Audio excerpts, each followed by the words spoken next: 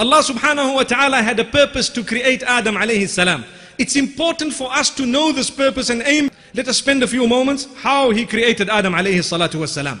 The Quran uses several words. It uses the word turab, it uses the word teen, it uses the word salsal, it uses the word hama'im masnoon. What are these words? One is dust, one is soil, one is clay, and one is the dark clay. So why all these words are used for the same creation? Because it is depicting different stages in the creation of man. Let us move further.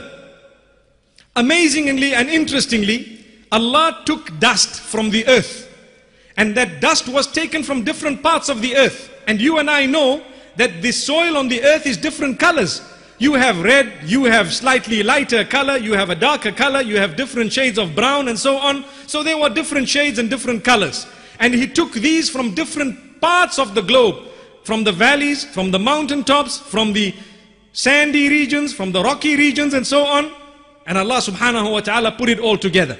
This is why in mankind, nowadays we use the word genes. Not referring to those hipsters that people wear. No, the genes within man. What do we understand? If it is in your genes, if something is in your genes, there is a likelihood that it will be passed on to your children. Hereditary.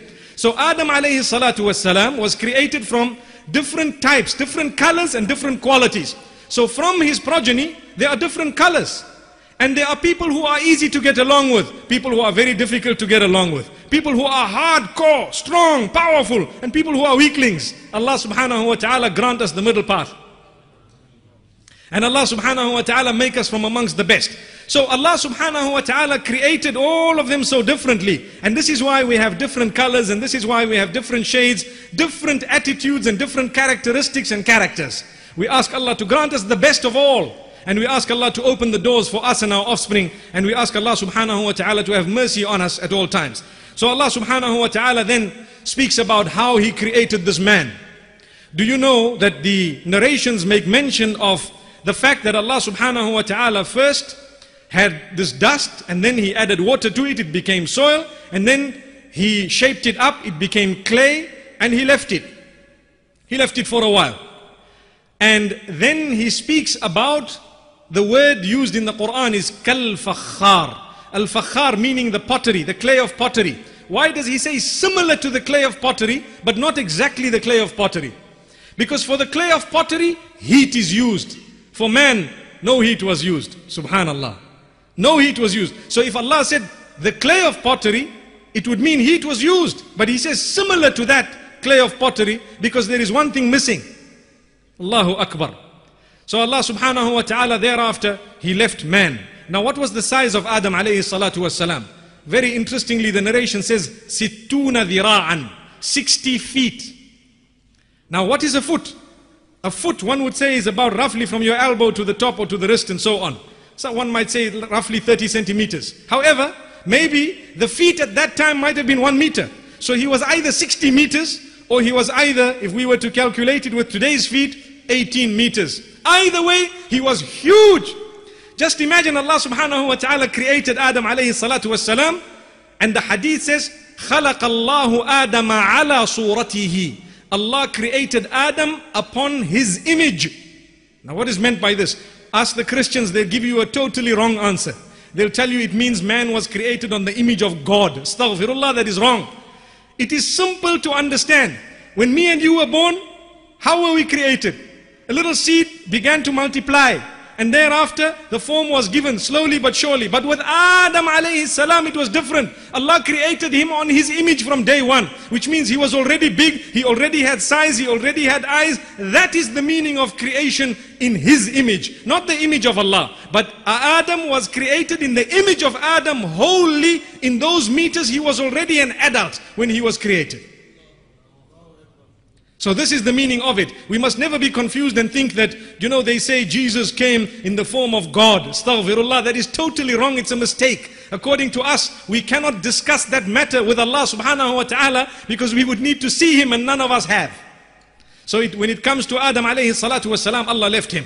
Then Allah subhanahu wa ta'ala began, or he blew the ruh or the soul into Adam alayhi salatu wasalam. And where did it start from? Very interestingly, it started from the top, from the head. So the most honored organ that we have is the brain. That is what distinguishes us from the rest of creatures. We have a brain. Allah gave it life first before everything else. Then as the soul came, meaning as the life began to come, everything was turning into flesh and blood. Flesh and blood. From soil, it was becoming flesh and blood. And the brain came alive.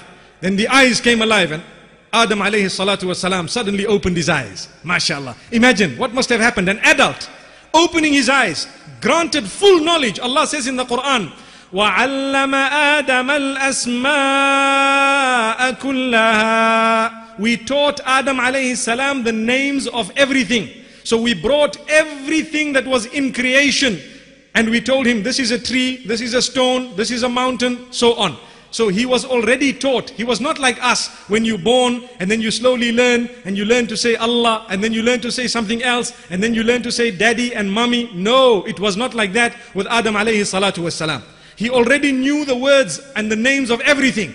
And Allah subhanahu wa ta'ala speaks about that in the Quran. So as his eyes opened, he saw the fruits of Jannah. He was in Jannah. He was in a place that we don't know. We haven't been in yet. May Allah subhanahu wa ta'ala grant us paradise. So when his eyes opened, he was so happy. He's seen all these fruits and so on. He already understood what it was. And what happened as the soul was blown and the life came into his nose and his mouth, he sneezed. He sneezed. So sneezing is a sign of goodness. It is a gift of Allah subhanahu wa ta'ala which protects you from illness. That is a sneeze. So one narration says the angel said, "O Adam, thank Allah."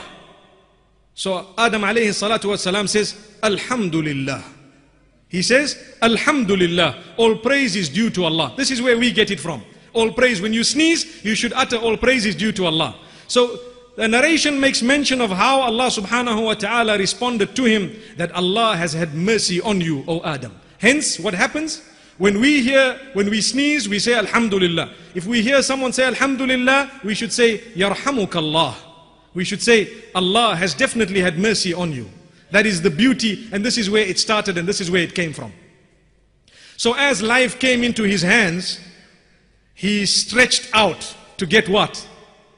Amazing, amazing. He stretched out to get what? What he was seeing. He was seeing the fruits of Jannah. So he's stretching out, but life had not yet come onto his legs. So he couldn't get there. And this is why the Quran says, خُلِقَ الْإِنسَانُ مِنْ عَجَلٍ. And in another place Allah says, وَكَانَ الْإِنسَانُ عَجُولًا. Man was always in a rush, always making haste. Look at us. How do we treat life?